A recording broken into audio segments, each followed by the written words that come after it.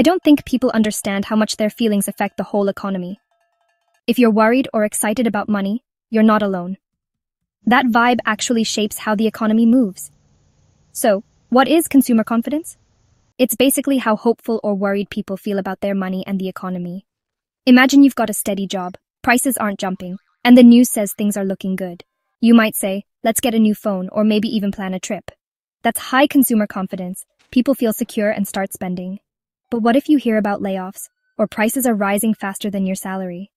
Suddenly, you think twice before spending. You might hold off on buying that new gadget just in case. That's low consumer confidence. People start saving instead. Why does this matter? When people spend less, businesses earn less.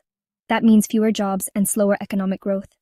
On the flip side, when people feel good, they spend more, and the economy grows. So next time you hear about consumer confidence on the news, remember, it's not just a number. It's how everyone's mood shapes our economy. For more quick economic explainers, follow The Fellow Investor.